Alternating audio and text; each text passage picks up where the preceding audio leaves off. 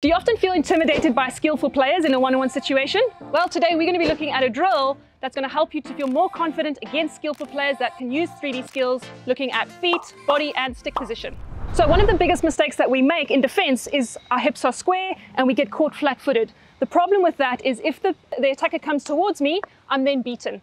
Okay, so he's ahead of me and I've got no way of getting back. With a side-on approach, I can not only stay with the attacker, I can also force them where I want them to go. So I want to protect this inside line, okay, and force them, if they come inside, I'm in a position to make a nice strong stick tackle on the forehand. Now, when you're playing against a skillful player, there might be times where they might beat you with an inside tuck, for example.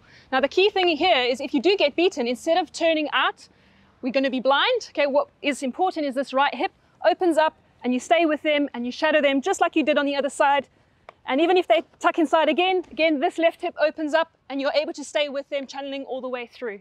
You wait for the opportunity when the ball is loose to go in for your tackle. So patience is key here. So the other key thing is our distance from the player. Here I'm too far away. They've still got time to look up and make a pass. Okay, so we want to get close enough to put pressure, but not too close, and no flying in tackles where we can be easily beaten. Okay, so as I'm closing down, putting on pressure, as soon as there's too much exposure of the ball, that's my opportunity to step in and make that tackle. All right, when it comes to tackling, obviously you do need to be a bit careful and stay on the good side of the umpire. So make sure when you're going in for tackles, 2 hands on the stick, nice and strong, so that you've got more chance of getting that blow.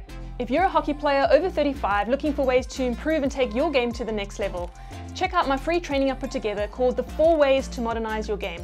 You can find the link in the description or head to my bio to get instant access.